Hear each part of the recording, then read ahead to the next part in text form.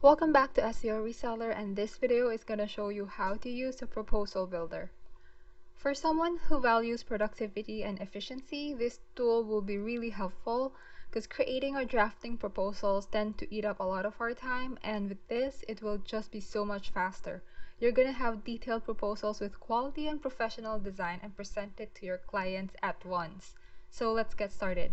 After you log in, go to Agency Tools and click Proposal Builder. Then you're going to see the Proposal Builder page, where you'll find all the proposals you're going to be creating. Now click the Create Proposal button, which will then get you to the Create Proposal page. You can start filling up the information. Enter the title of your proposal, and you can name it anything you like, then add the currency.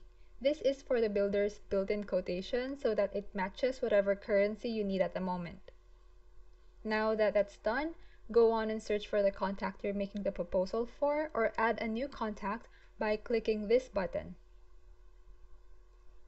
Fill in the information including the company name, then click Next. Here you now have the proposal builder itself. Let's begin by changing the proposal cover by clicking the Change Image button. Choose the image you want and then proceed to add your introduction or company description. This is the opportunity to create that attention-grabbing intro. Make it short, strong, and concise. If you go to the far right of the screen, you'll see this cog icon. Click on it and you'll be able to modify the logo that's going to be displayed in the proposal, and also update the color scheme to fit the brand. Over this section is the Store product. If you click it, the product bar will appear on the right side of the screen. Then you can start adding the products and services that your client will need.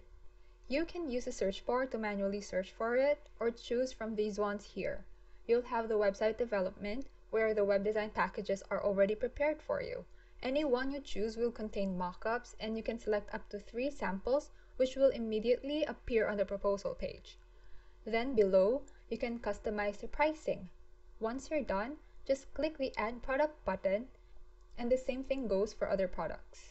For example, you're planning to offer them an SEO package. Just click SEO and the packages will show up. Choose the package you want, change the price, and click Add Product. All the information about the product will instantly be generated by the proposal builder. So, the proposal will automatically have all the information the client needs to know, like service details, key features, timeline or setup process, everything you're going to do for them, plus client requirements. Of course, the quotation will also be included and will show up at the end of the page. If you need to add another product, just click this button right here called Add a Section, and that will allow you to add as many services or products to your proposal. Click the icon at the left side of the product that you want to move, and then drag it higher or lower depending on where you want them on the page. You can also delete by clicking the product and tapping the trash can icon. That's going to immediately erase it from the page. Now, onto the quotation.